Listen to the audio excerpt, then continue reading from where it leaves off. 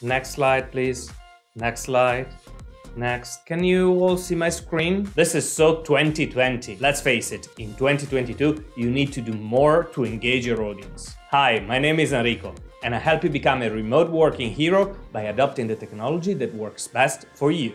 If you want to stand out in 2022, then you have to take your presentation skills to the next level. What if you could add to your Zoom or Teams video overlay graphics, animations, media, second camera shot, almost like in a TV production that will create a wow effect and will not only make your audience wanting to binge watch your presentations, but will also deliver your message with impact. The good news is that you can do that with OBS Studio. I hear you saying, I'm not a technical person, that is too complex, but I guarantee you can do it. Welcome to the Remote Presentation Hero course. Your path to becoming a remote presentation hero is made of 10 steps that can be grouped into 2 macro parts. In steps 1 to 6, you learn the fundamentals of OBS. Steps 7 to 10 is where you're going to create your own professional engaging presentation with OBS. Let's have a closer look at the individual steps. Step 1. Your learning journey. This is where you get familiar with the course, get to know the structure,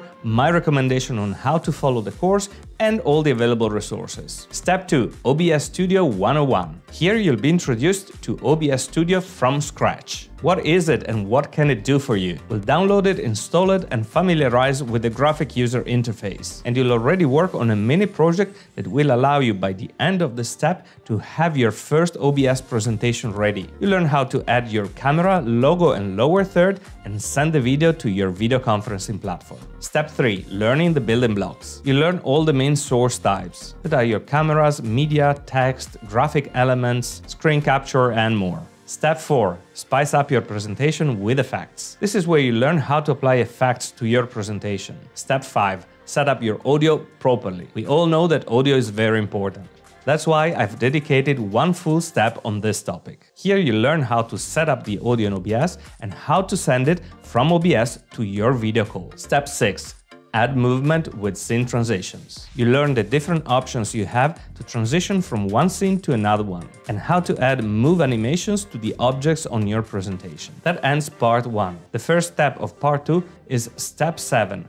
Design your presentation with the remote presentation canvas. It's now time to define your concrete project, the one that you will be working on from now till the end of the course, and that will represent your final project that you will soon be using in real life. Close OBS, download my remote presentation canvas and start designing your presentation. Step 8. Create your presentation. After completion of the design phase in step 7, it's now time to start creating your presentation in OBS. Here you learn how to build scenes for the most common use cases. For example, a starting soon scene with a countdown, a second camera scene with an overhead shot for a product demonstration, or a transparent whiteboard scene for graphic facilitation. I'll be sharing with you my best practices and the scenes that I've been developing in the past years that have worked well for me. This will serve you as an inspiration for you to create your own scenes and unleash your creativity. Step 9. Deliver your presentation live to the audience. Your presentation is ready. Let's learn the best practices to deliver it live. How to switch between scenes, how to modify the content on the go, and how to make sure that all the audio is coming through your audience properly. Step 10. You're the hero. This will be the time for you to grab your well-deserved badge and certificate. But the learning doesn't stop here. Keep engaging with the community to stay up to date with the latest news, learn from the other students, and be informed by me when new lessons will be added to the course. You may be asking yourself, is OBS Studio right for me? Is it too techy, too complicated, just for YouTube or Twitch streamers? Well, OBS has been used by young gamers on Twitch or YouTube, but the increase of video calls during the pandemic has skyrocketed its popularity also for professional presentations. So yes, indeed, OBS is right for you. And you will learn it from me. I speak your business language and I developed it with you in mind.